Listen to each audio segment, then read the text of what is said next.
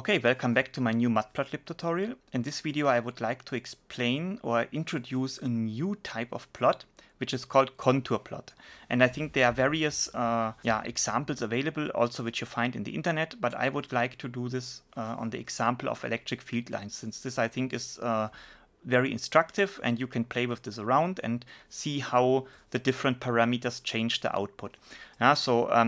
As usual, we directly start with our topic. So the first thing which we have to do, we have to import, of course, our pyplot package. For that, we have to write import matplotlib.pyplot splt, and we will also use numpy later, so we can already implement that. And then we have to define our x and y values as usual. So for x, we use this time linspace. And the interval could be, for example, -5 to 5. This I have tested before and this works quite well. And I also created 200 data points, which also looks quite reasonable. And the same we can do for y, of course. And there we also go from -5 to 5 with 200 data points. And then similar to the previous video, we have to create a mesh grid. So we have to write here xy equals np mesh grid. And then we have to insert our XY lists into that. And then we get a two-dimensional array for X and Y. And then I want to create two point-like charged particles, for example, two electrons or an electron and a proton, along the x-axis. So one should be shifted 2 centimeter or 2 units in -x direction. So we write here x0 -2. And one should be shifted 2 values or 2 units in +x direction. So we write here x1 equals +2. And now we have to actually define the field of our field lines. So what we are doing is actually defining a function, and then our contour plot creates slices through this function. So or levels, actually it's called here. These levels then show where this function which we define now is constant at a specific height in that direction. And this sounds a little bit abstract, but I explain now very briefly how it works. So first we define a function f, and how this looks like is a little bit, or from how we derive this function is a little bit complicated. There are analytical approaches for that, and one can show that for electric field lines of two charges, you can actually write x minus x0 divided by np dot square root x minus x0, and this you have to square. And then we have to write here plus y squared. And the same we have to do. We can just copy and paste this. So we can write here plus the same, but in this case we have to replace x0 with x1. And this formula can be used to plot the function of the field lines, and then we use our contour plot in order to make slices through that. And later I will also draw the equipotential areas, but this we will do in the next step. So first we'll do the following. We write again as usual plt, and then we will use the function contour, and we insert now our xy and f, the function for the field lines. And just to see how it looks like, we can now save this figure as tutorial 7.png, and when we run this, actually we get here our png, and you see that we have here two charges and we have the field line. So these are equal charges with the same sign, but we can also use opposite ones. So we make a minus here, and when we plot this, you can see now we have here our very nice contour plot consisting of lines. However, I would like to not have it in color form, but I would like to make the colors black. So I can write here colors equal black. This should be, of course, here. So I can write here colors black. And if I now compile it, you can see that now the field lines are black. What we can also change is the number of levels, of course. So now we have 1, 2, 3, 4, 5, 6, 7, maybe 8. But we can also insert a number here. So let's suppose we write here 10. Then we can check whether something has changed. Maybe it was 10 already. So it didn't change anything. Maybe we can insert 20. And if we now have a look, then you can see now the density of field lines increases drastically. We can see much more. Maybe if we go even higher to 100,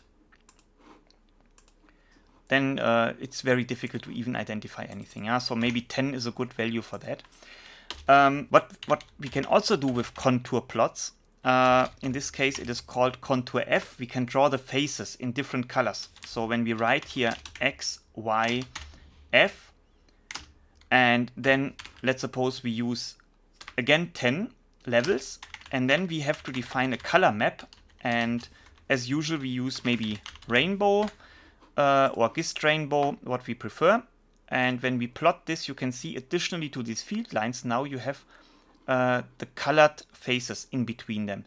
So red means basically a very high values, and purple or blue means very low level. And here we should maybe increase the number of levels just to make it more prominent visible. And now you see that we have quite smooth gradient between these lines or fields, but still we can see what distinguish between them by having a look at the black solid lines. So this worked quite well. And you will also find out when you do this that when negative values, in some cases you might have negative values also, then these lines will not be drawn as solid lines but as dashed lines. So what we can do here, in order to make sure that we are always having solid lines, we can write ups here for absolute value. And as I said, it will not change anything here because we had positive values already. But in some cases, it might be an option if you get some unwanted dashed lines or something like that. So, and now in addition to the field lines, I would also like to draw the equipotential lines.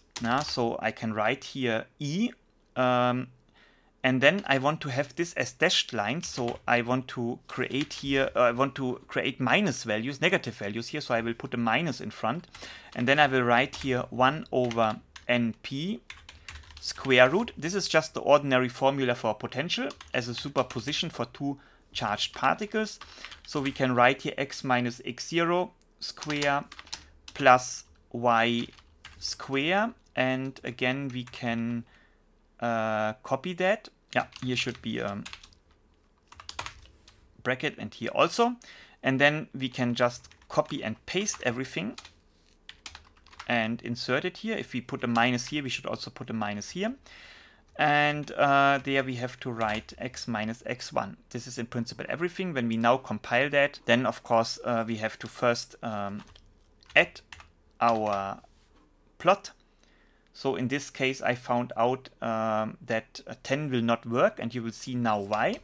So first we will compile this and have a look. And you see you have a few lines here, but they are on the wrong position. So in this case, the automatically calculated values are not sufficient. We have to define our levels ourselves. So in this case, we can insert here a list in the parameter levels, and we can write here, this I tested that this works quite well, minus 0.5 because we are using negative values now, minus 0.4, minus 0.3, minus 0.2, minus 0.1, minus 0.05.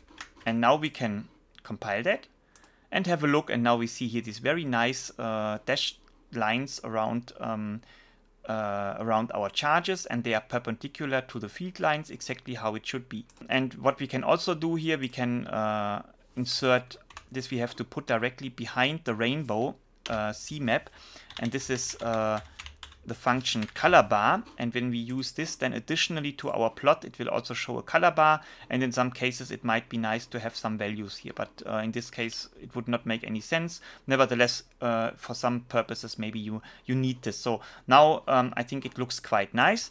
However, I would like to draw the same not only for one type of charge, but for two, which means one time opposite signs and equal signs. So what I will do now here, I will create a for loop, and all this stuff will come into that.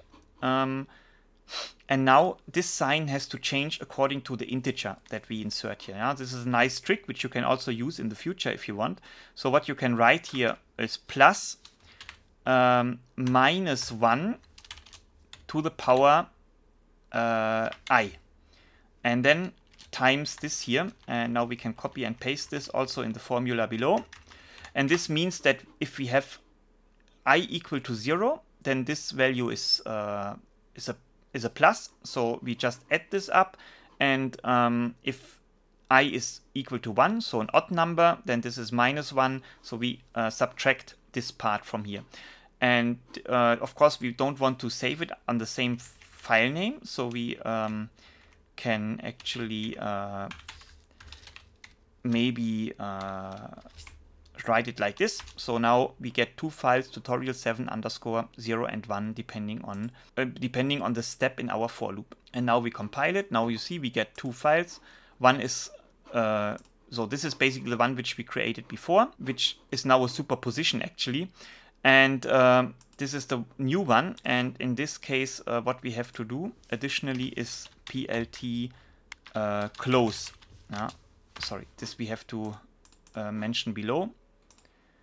And now we can see we have 7_1, which is the one which we have created before, and 7_0, which is the new one where we have opposite charges which repel each other, and we also have again the equipotential lines. So I think both pictures look quite fancy and nice, and you can play around with this, as I said, try different levels, different numbers of levels that you want to create, different another gradient, maybe another color map, and so on, and try to find a few values which are maybe looking better. And also you can of course define your own function and play around with that. If you find a similar formula to magnetic fields, maybe it is also nice to test it with this. And yeah, hopefully you like what I have shown. Hopefully it helps you a little bit in understanding contour plots. And if you like the video, please hit the like button. Please subscribe my channel if you have not done so far. And yeah, hopefully see you soon for the next video.